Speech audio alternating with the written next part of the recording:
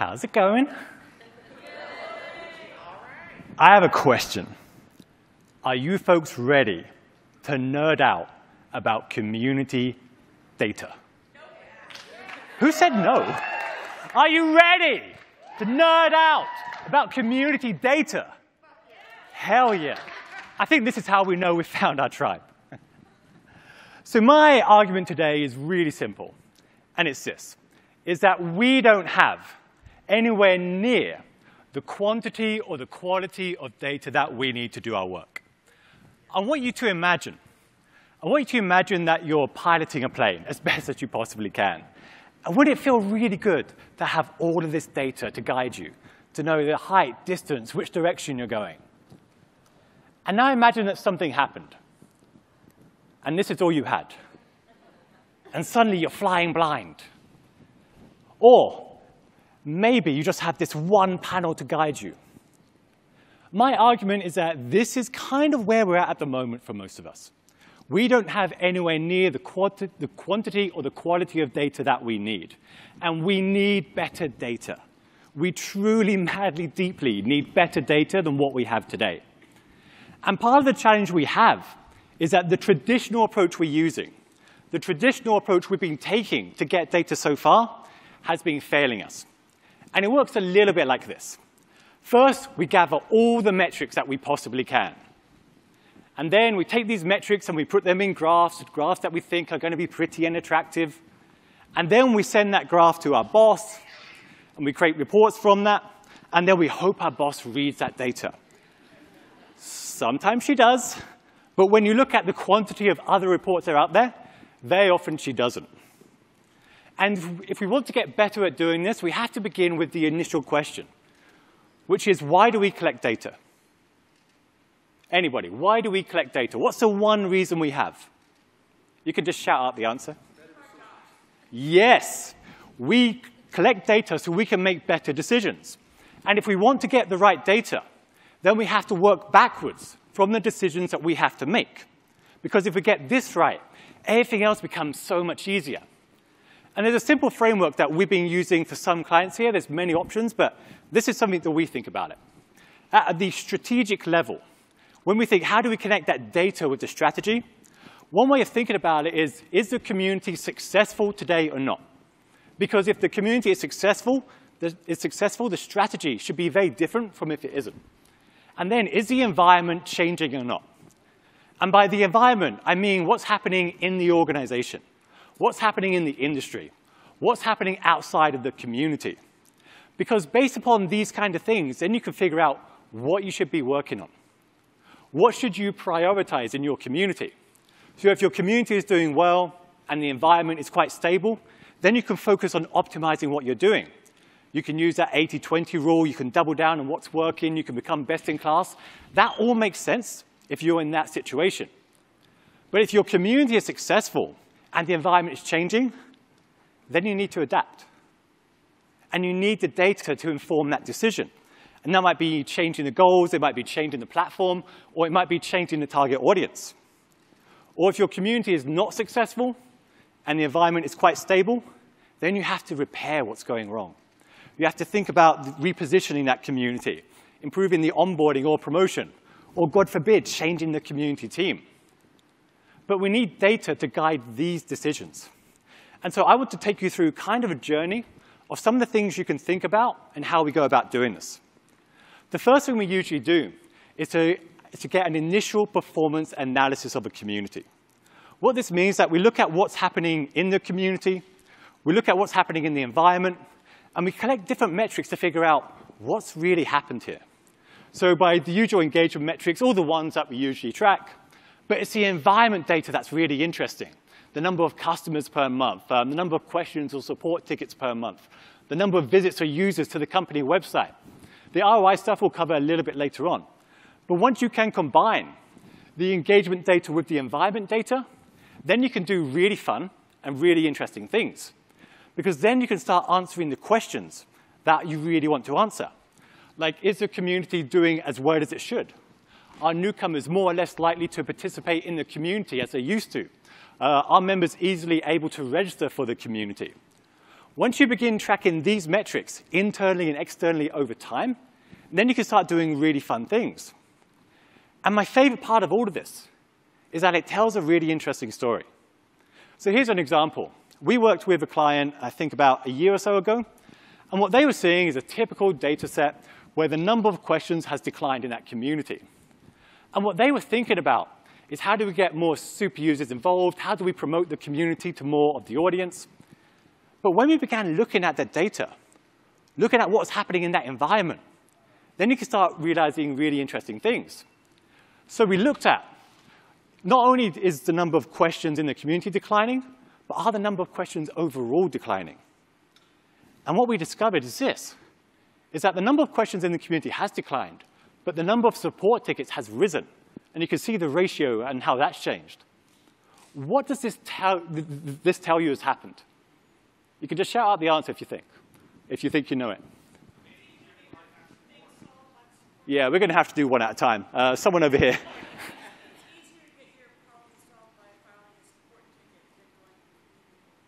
Yeah, you can see what's happened here is that people are now filing support tickets instead of posting questions in the community. And then you can start thinking about why is that happening? And you can take that next step back. And what's really exciting for me in the work that we do is that we get to be a detective of sorts. We get to look at an issue and start working back from it and figure out what was the cause of that issue. And so we look at the logins, and we see the logins to the community have remained relatively the same, but to the main company site, it's risen significantly. And what this tells me is that newcomers aren't having that experience of where they're finding the community. It looks like it's an onboarding issue. It looks like that people aren't able to find the community as easily as they should, and that's what you can focus on. And this is a completely different solution from what they were initially focusing on. And that's why this kind of analysis is really useful, combining the engagement data with the environment information. The second thing is tracking popularity over time. I think one of the most important things that any strategy should do is align you with current trends. And if you want to align with current trends, you have to know what those trends are. You have to know what's happening in the environment so you're aligned to it. Anytime you're fighting trends, you're fighting a tidal wave that you're probably not going to defeat. And so we want to know what parts of the community are rising or falling in popularity. We want to know, is there any major shift in locations that people are coming from? We want to know, are the type of users beginning to change? This kind of data is really interesting to track over time. And so an example here, what we found initially is that people from the USA, I don't know how easy you can read that, but people from the USA initially made up 60 to 75% of the audience. But if you look at what's happened over time, all the way down here, now we figure, wow, that's a lot less than what it used to be. That's less than 50%. And what we have seen in that time is that people from India and the Philippines now represent, what is that, around 40% or so? And they didn't even know it because they weren't tracking this data. And once you know that, then you can start planning that in your strategies as well. Another thing we look at is where are people coming from? The same client we had here was spending more and more time trying to promote the community via newsletters, via social media. But when we looked at the data, what we found is that more and more people were coming from search. Every single month, more people were coming via search. So they're focusing on entirely the wrong thing.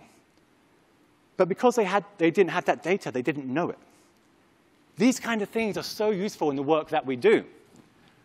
So ultimately, what we want to be doing here is doubling down on what's increasing in popularity and reducing time in what is not.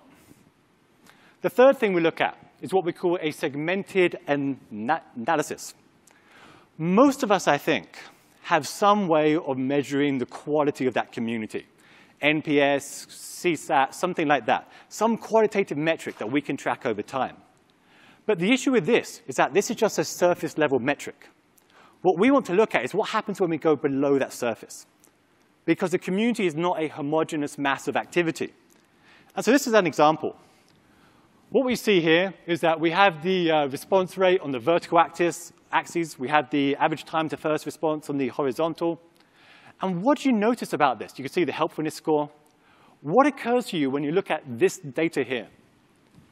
Take a second and just shout out your answer. Hopefully one at a time. We'll see how that works. Anyone? If you're looking at this data, what do you notice?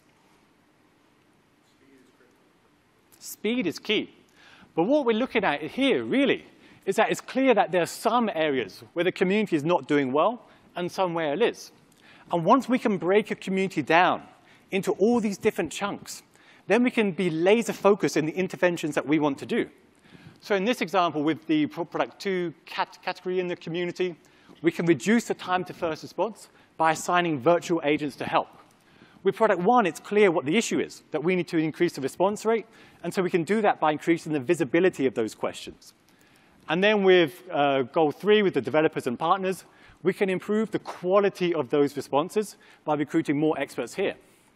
And what you'll notice is that each of these things are laser focused because we had the data to do it. And this is what's really exciting.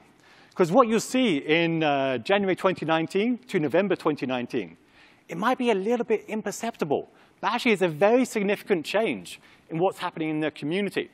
Once you go beneath the surface, you can get really interesting insights. Method 4 is what we call a survivor analysis. I think almost all of us in this room, at some point, we've looked at our community and found data that looks a little bit like this, which is most people, they visit once, and then they don't stick around. Isn't that the most frustrating thing? Wouldn't it be amazing if you could just change that by maybe a percentage point or 2? And a lot of people spend a lot of time on automation rules trying to get more people to stick around in a community. But what we've found is that it doesn't work. If you go to a community because something isn't working and you get your answer, it's almost impossible to get you to come back and visit it again. It's the wrong data to be looking at. What is really interesting to look at is this data here, which is each month, if you break it down, what percentage of members are still active that joined in that cohort. And this is where you can think, wow, there's clearly a big change from November to March 2022. And when I look at this, I'm like, well, let's investigate that. What happened between the best month and the worst month? What can we learn from that and then embed that in the journey itself? And that's what's really exciting, because when you look at this kind of data, it gives you where to look at, and then you can do the qualitative insights and the metrics and the research to really figure out where you need to improve your community. Method 5 is benchmarking. One of the things I used to love doing was scraping a lot of data from different kinds of online communities and put them in the chart like this. You'll notice, by the way, that we use bubble charts a lot. I love them because they can display lots of data at once. And it's kind of interesting to see how different communities compare against one another. The challenge is that if you're scraping data, you can't always get the accuracy that you want. The other challenge is that you get kicked off a lot of online communities. So we don't do that as much anymore.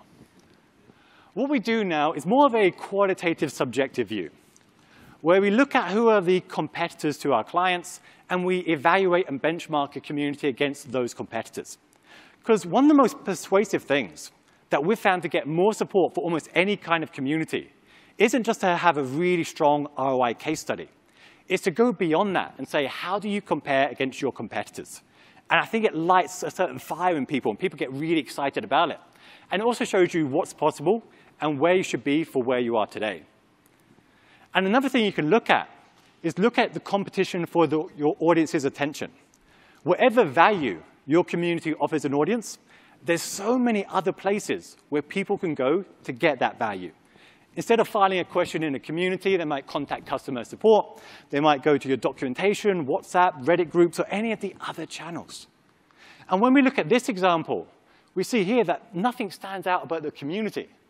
At a strategic level, at a data-driven strategic level, there's an issue we have to solve here. We might look at that and think, well, maybe size or reach or the long-tail questions might be something we're focusing on. Maybe it might be access to staff that we want to pursue. But once you can see where else people go to get that value, then you can figure out what your community should be doing. And what we really want to be doing here is doubling down in the areas where the audience interest is really high and where you are strong.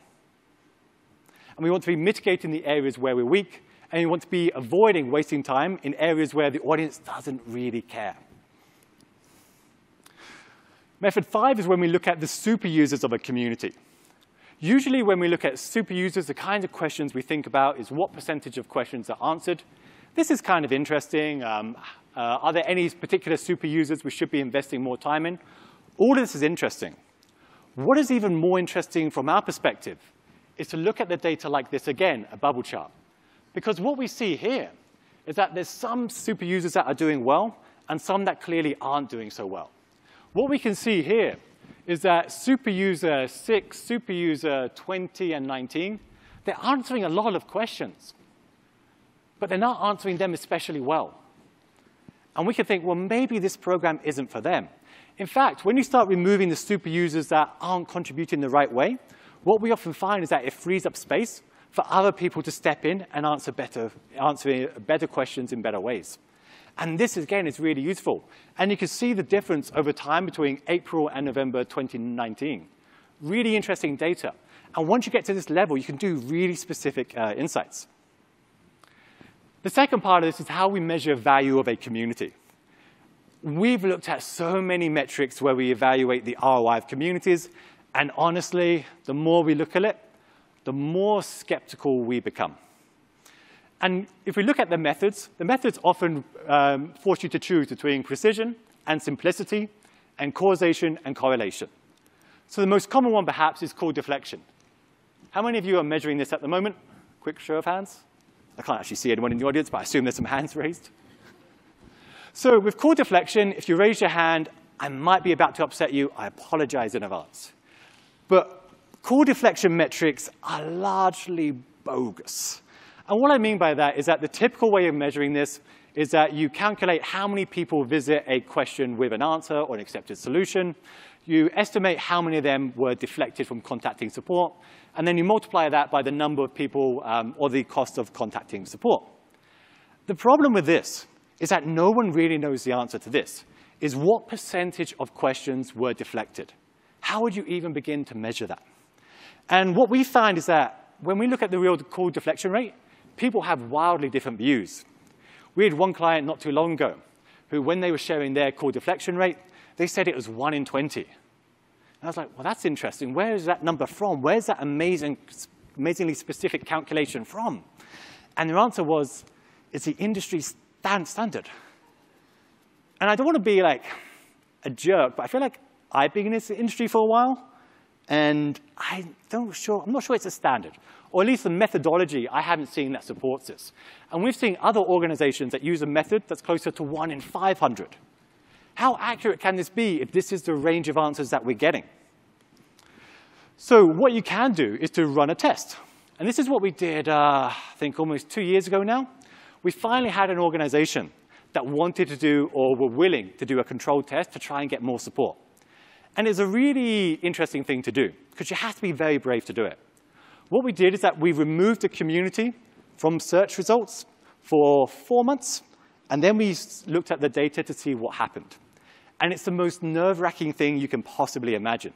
But finally, we pulled all the data together, we put it into a graph, and this is what it showed. And what this shows is that there is a massive dive in the level of people that visit the community. Not to zero. I don't know why people still can visit by search engines. But we also see a spike in the number of tickets that are filed here. And so we calculated, as a result of this, that there's a 58% increase in support tickets. We calculated a 35% increase in response times as a result of the extra level of traffic.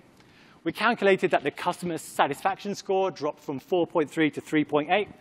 Probably because of the increase in response times. And then we calculated the community was deflecting 163,000 tickets a year and roughly $3 million in savings a year. And I remember posting this on Twitter, and it was the most popular tweet I've ever had. I haven't had that many popular tweets. But I think people missed. Did someone laugh? That's harsh. I think people missed a bigger point, which is, yes, this is interesting data, and I think it supports a lot of our work. But what we were calculating and what people didn't pay much attention to is that the call deflection rate we were looking at was 1 in 207, not 1 in 20. That's an over 1,000% difference. That's how wild these kinds of metrics are. The other thing we look at here is comparing members to non-members of a community. This is where you can find lots of studies that say people that people in a community bought twice as much or used 33% more of the product compared to people not in the community. But the opposite is true as well. When you do a sequential analysis of this and see what came first, what you often find is that they were already buying twice as much, or they were already using 33% more of your product. And so it's really hard to tell cause and effect. But this doesn't make any of this data bunk. It still has a lot of value in different ways. A while ago, we did an analysis for the Pragmatic Institute. And it was really interesting to look at it, look at all the different behaviors, comparing members to non-members. And pretty much on every value we looked at, people in a community do more or they buy more than people not in a community. But where this data is most interesting, I think, is that it highlights very specifically what behaviors you want to target. What behaviors are most correlated with value that you're trying to drive? And then you can focus these on your strategy. So these metrics, yes, it's not causation, but it is interesting as well. The final thing we can look at is the Net Promoter Score, or CSAT. This is the other one that tends to come up again and again. The challenge with this is that you can get the same result as comparing members against non-members in that community. But if you're going to do it, one way to do this 10 times better than most people are at the moment is to collect data when people join a community. Because if you collect data when people join a community, then you can measure that a year later or 6 months later, and you have some idea of what the impact of that community is. You can compare members to non-members over the same time frame and start getting very specific about what the value of that community is. The technical term for this is the difference in differences approach. And again, we find when we look at the data that communities, they naturally attract people with a higher Net Promoter Score. That's kind of interesting. But when you compare members to non-members over a year, the data is kind of interesting, but it's a little bit messy. But when we subtract the former from the latter, the non-members from the newcomers, what we find is that overall, it does seem like the community is driving higher Net Promoter Scores. But it's messy. All data is messy. And in fact, one of the easiest ways to look at data that isn't real is how clean it is. Data is generally messy. But you can see there is a huge impact here. The problem with the Net Promoter Score, do you know what it is? What's the biggest issue with the Net Promoter Score? Anyone?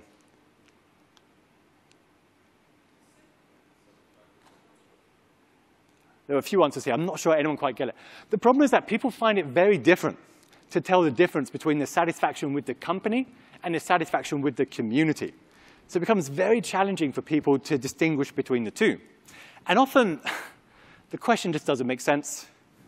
Like, when people really look at it, the question just doesn't make sense in many different situations. So what we need, really, is a better approach to this. What we need is an approach that kind of uses the adaptability and the flexible nature of this, but it's a question that's designed for us. And this is where I want to introduce community-driven impact. I think there's a way of doing this a lot better and to show the real value of our work. And it works like this. First, we calculate the average member impact, which is the average measurable impact directly caused by the community on each visitor. And there's many different ways of looking at that. You can look at that in the behavioral level, or you can look at that at the attitudinal level. And so what we have to think about here is that communities do change attitudes. But people don't stay for the entire journey, and that's perfectly OK. What we do want to look at is how far do they come on that journey. So for example, a lot of people, especially in a lot of brand communities or support communities, they visit that community when they're at their moment of peak frustration, and they leave when they're slightly happy. So for example, I might visit the HP community because my printer isn't working, and I might be furious. And then I might get an answer, or I might find out there isn't an answer, and I'm not delighted, but I'm less furious than what I was. And that's a useful impact to the community. Other times, people join in a more neutral state, and then they become happier as a result. I might join the mural community, for example, not because the product is hard to use, but I'm looking for new ideas or templates or inspiration. So I might join in a neutral state and then become more happier over time. And what we want to be tracking is what is the distance between these things. If we collect data when people arrive or when they leave or track it over time, these are the kind of things that we can measure. That's the measurable impact of a community. And we often find that attitude data is the best and most persuasive data internally. Sure, people want to know the ROI, but almost no one is actually using it. when we look at brand attitude, brand perception, brand preference, or if you're for a non-profit, the quality of life score, these kind of metrics and questions are really interesting. Because we can ask people questions when they join, and then we can compare it to their answers later on in that community, 6 months, a year later, however long makes sense. And then we can look at the results. And I absolutely love, whether it's for a for-profit or non-profit organization, I love being able to go to a client and present them with data that's like this. Data that shows what the impact of a community is over a period of time. Data that shows that as a result of the community, people think our staff are friendlier, or it's helping them achieve their results, or they're getting good documentation. Interestingly, value for money drops. I can't explain why. Data is like that at times. But it's amazing to have this kind of data. The challenge with this is that it's very hard to do in practice, because collecting data when people join and a year later, it's kind of complicated. You can do it, but there might be an easier question we can ask, which is to take the flexibility of the Net Promoter Score and adapt it to a simple behavioral question, which is this. On a scale of 0 to 10, how has the community influenced whatever outcome you're aiming for? On a scale of 1 to 10, you can survey, poll, or ask your members, how has the community influenced your likelihood to, say, renew your subscription? How has it influenced your likelihood to achieve your goals? What kind of results? I mean, any question that makes sense.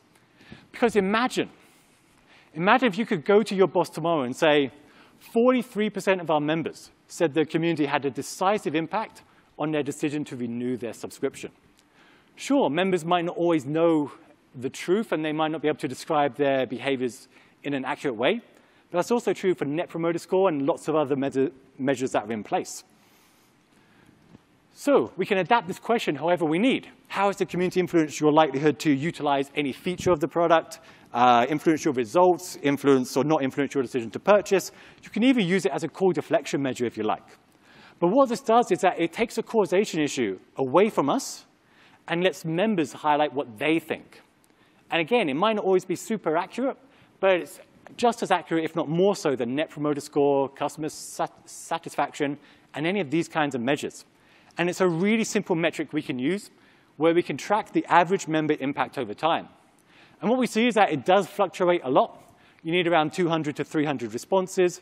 So if you can't do that each month, don't do it each month. Do it each quarter, do it each twice a year. Do it what makes sense to you.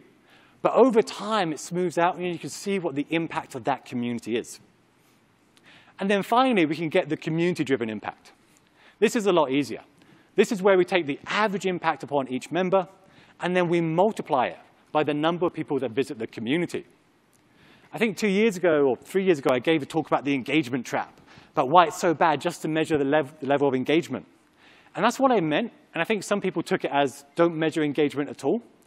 But the issue with that is that you could have a really popular community or really impactful community of just 10 members, and that AMI, or that average member impact, would be really high, but it's not big enough. So we have to balance these things against one another. And so, for example, an average member impact score of 2.7 multiplied by 10,000 people that are visiting, that's a community-driven impact or CDI score of 27K. If it sounds like we're getting a little bit technical here, it's really not that complicated at all. But if the AMI is 4.1, we've got 7,000 people that are visiting, now it's 28.7. And now we have a score that we can track over time, a score that establishes at least some level of causation, a score that is not difficult to implement at all, a score that really represents the value of our work. And you can see over time what the impact of that is. And you can see that we have to balance the people that are visiting and the impact the community has on them. But you can see and track a result over time, which I think maybe could be a game changer for some of us in this audience today.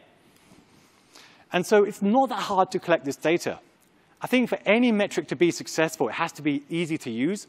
And if you know what you're doing, it's not that difficult to do.